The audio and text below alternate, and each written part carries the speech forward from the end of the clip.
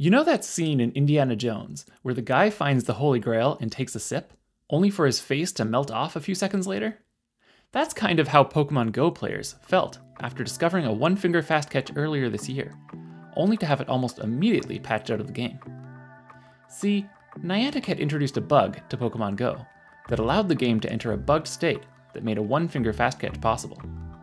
This was really exciting to players because the ordinary fast catch technique, discussed most recently in a video you can find up there, requires two hands. Freeing up a hand makes the technique both easier and more convenient in a variety of circumstances. One might call it the holy grail of catching techniques. Unfortunately, the bug that caused the one-finger fast catch to be possible also caused a lot of other problems, so Niantic actually fixed it. Feel free to comment your thoughts on this.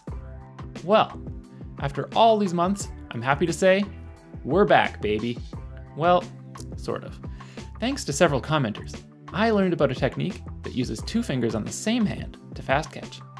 It's not a one-finger technique, but it is an effective and practical technique that uses only one hand. It's great for situations where one hand is busy doing something else, but you still want to get some catches in.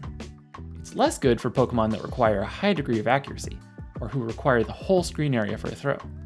For example, I wouldn't recommend this technique for very distant Pokemon like Lickitung, but it did work well for Popplio, even allowing me to get some excellent throws. Here's how it works. The principle of this technique is the same as any two-handed fast catch. It uses your index and middle finger, but depending on which direction you throw, it will go a little differently. For me, as a clockwise curveball thrower, I place my index finger on the berry icon, then my middle finger on the Pokeball. I will assume this configuration for the following steps, but if you throw counterclockwise, then you would place your middle finger on the ball icon, and then your index finger on the Pokeball. Being careful not to bring the fingers too close together, throw the ball with your middle finger, moving your index finger naturally along with it.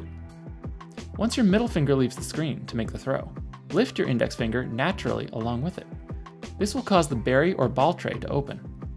Fortunately, it doesn't seem to matter which finger leaves the screen first, so this is pretty reliable. Once the tray opens, tap anywhere to dismiss the tray, and then tap the flea icon to complete the fast catch. There are a couple of caveats to this.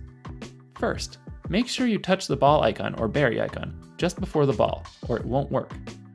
Second, ensure that you don't bring the two fingers too close together, or the game may think they are a single finger, and the fast catch won't work.